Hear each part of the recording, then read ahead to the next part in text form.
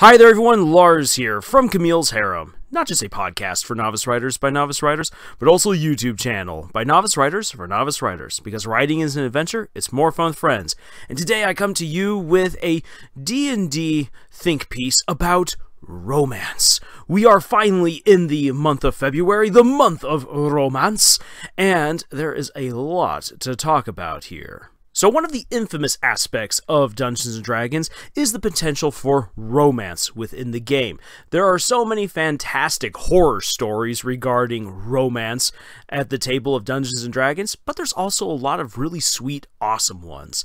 And as novice writers, we might want to know, okay, what kind of lessons can we glean from these games of Dungeons & Dragons where romance is played out? Because romance is one of the hardest things to write, and yet with Dungeons & Dragons, because it is community storytelling, people are playing off of each other, it is a perfect opportunity to see what happens when romance actually works between characters and when it fails miserably. So that way you can take a step back and be very honest and say, okay, this is what worked, this is what didn't, and I can apply that to my own story.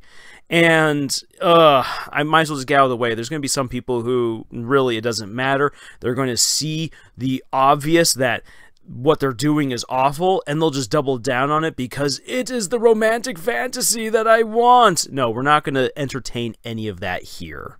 So I'm going to give you two different experiences that I've had as a player and as a dungeon master where I've experienced romance at the table, where it didn't work and where it kind of worked. So let's dive on into it. My first instance of romance was as the player. I was playing a druid satyr who, as we were going along, heard the sweet, beautiful music of this nymph in the woods. And I'm a satyr, and so totally acting within character, I'm like, oh, there's a nymph nearby. So I go and I search, and lo and behold, there's this beautiful water nymph, and I'm a satyr. What's a satyr going to do? Satyr is going to flirt. So I go, and the dungeon master was so ticked off that I was daring to flirt with his NPC, and I went up anyway, and he's like, fine, roll to flirt. And I rolled a natural 20. So I flirted, I wooed the nymph, and I'm all like, hey, guess what, everyone? I now have my girlfriend. Woo! And the dungeon master, to get back at me for rolling a natural 20, decided that he was going to use the nymph's beauty to blind everyone. So we all had to roll Constitution saving throws. I survived mine. He was so mad. In the process, our thief got blinded. And everyone then blamed me because the dungeon master's like, no, it's Lars's fault that any of this is happening. He wasn't supposed to seduce the nymph. I'm like, dude, my character's a satyr. Your character's a druid. They're basically celibate. My character is a satyr. Satyrs and nymphs just go together like peanut butter and jelly. Well, so because the dungeon master was so angry that I had managed to woo this nymph with my natural 20 and with my satyr charms, he decided to throw us into a random encounter to scare off the nymph. As a result of what happened, he later on told me that I had derailed his entire campaign because I got us away from the nymph, that he had this whole quest planned out for us, that she was going to set us on this fantastic journey, and that we were going to be heroes of the land, and yada yada yada, and that all of that was derailed because I flirted with his nymph. This is where, if you are the dungeon master, you have just simply got to roll with it. There was really no reason that he gave why the nymph could not still have delivered the quest to us, despite the fact that my character and her were now in some wonky relationship. And to be all honest, he could have been like, hey dude, you got to keep on rolling to try to keep this nymph interested because it's a nymph. She's going to be flighty and everything. That would have been a really cool thing to do. But no, it was just, he wasn't happy that I seduced the nymph with a really bad flirt and a natural 20. So one lesson that I think we should already take away from this right here is, if romance begins to blossom, whether in a game or whether within a story, unless it completely contradicts what you're actually intending to do, well, why not play around with it a little bit if you wish to pursue romance? And there are plenty of instances where romance is absolutely not needed. No, my character didn't need to flirt with the nymph. There was no need for a little side romance, but I was just acting within character. And that's another lesson that we should take away as novice writers. Romance needs to be within character. It needs to make sense.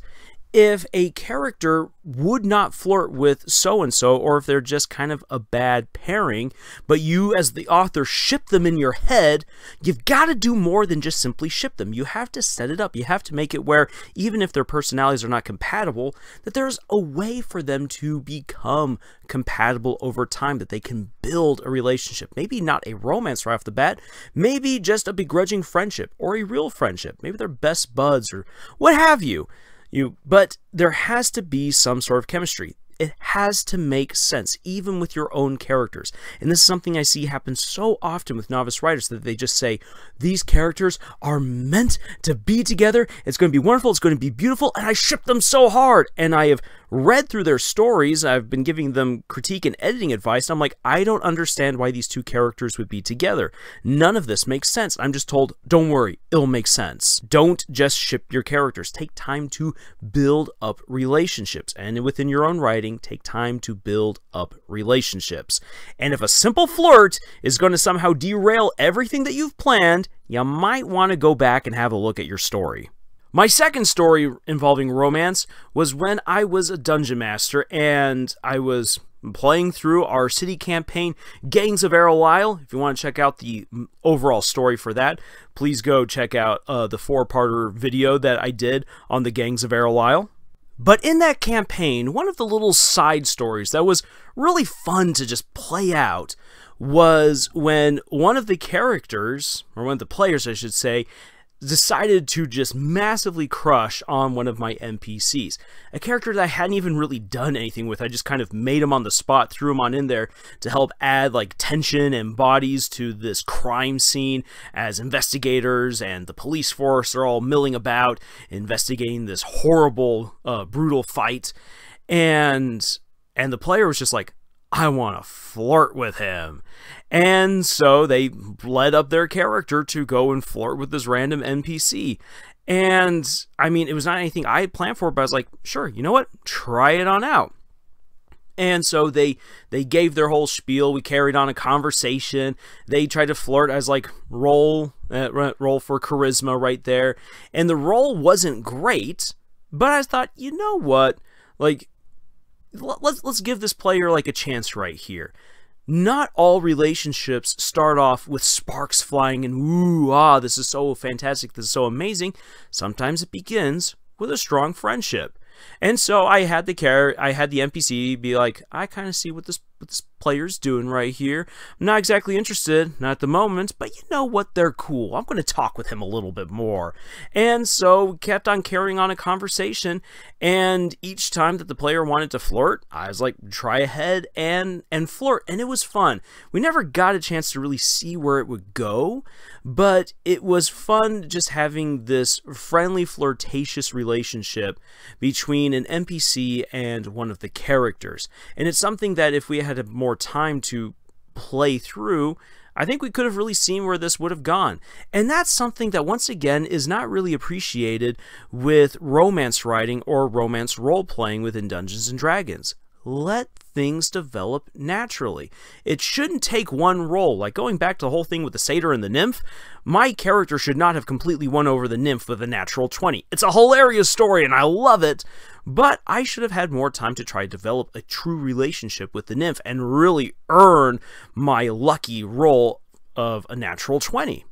And again, just the dynamic between the player and the NPC was just a whole lot of fun. It was something that a lot of the other players looked forward to, where they encouraged them to be like, go, go, go, flirt, it'd be awesome, we're right behind you.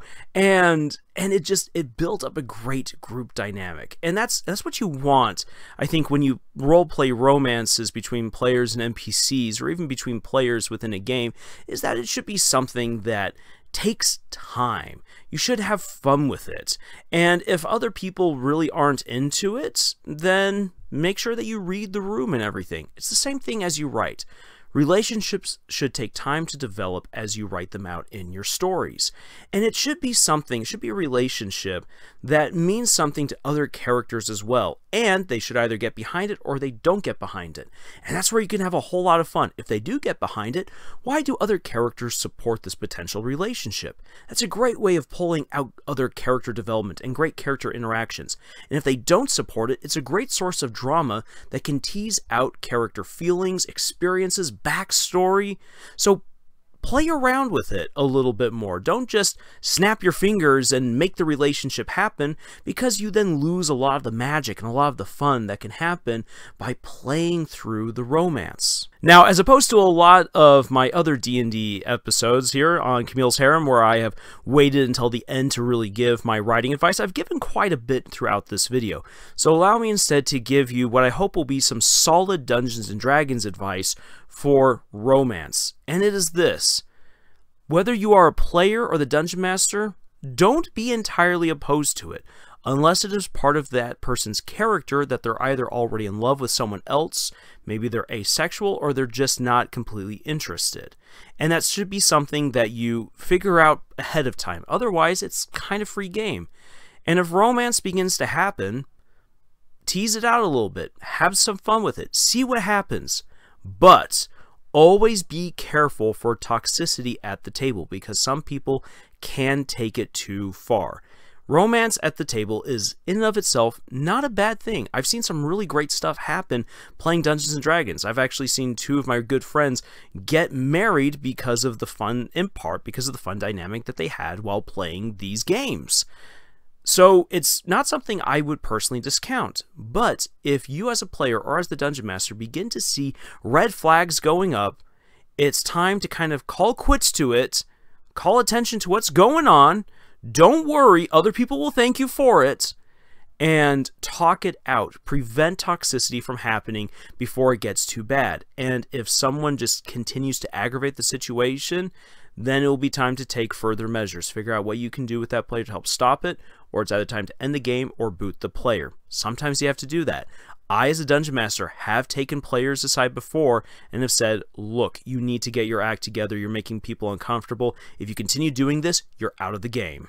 So yeah, there is my romance advice for Dungeons & Dragons, and also in part for writing. If you are a novice writer looking for more writing advice, please check out our other videos here on YouTube. We'd also love it if you went over to our podcast, Camille's Harem, found on Podbean, iTunes, Google Play, Spotify, the works.